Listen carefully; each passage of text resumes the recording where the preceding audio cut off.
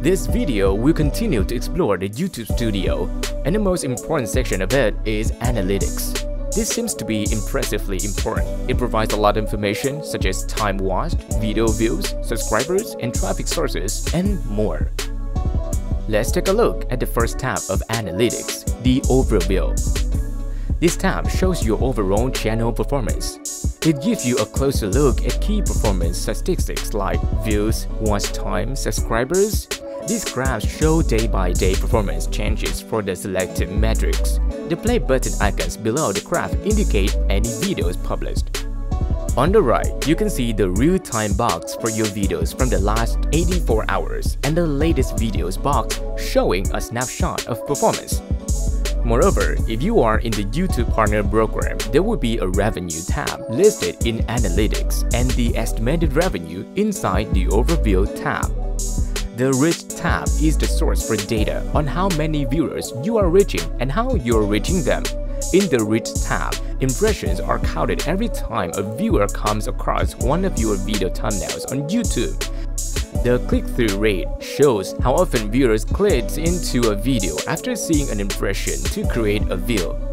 And the Unique Viewers tab shows the estimated number of different people who come to watch your videos over a set period.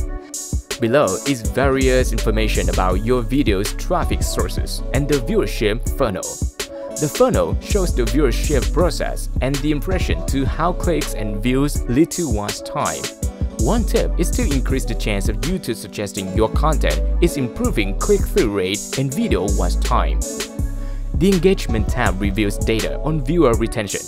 Not only about watch hours, here you can have average view duration to see the estimated average minutes watched per view on a piece of content.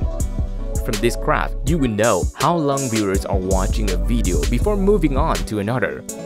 On the right bottom, you can see how the end screen affects your video. The next tab is Audience, showing who was watching your videos. The first box shows you metrics about returning viewers, unique viewers, and subscribers.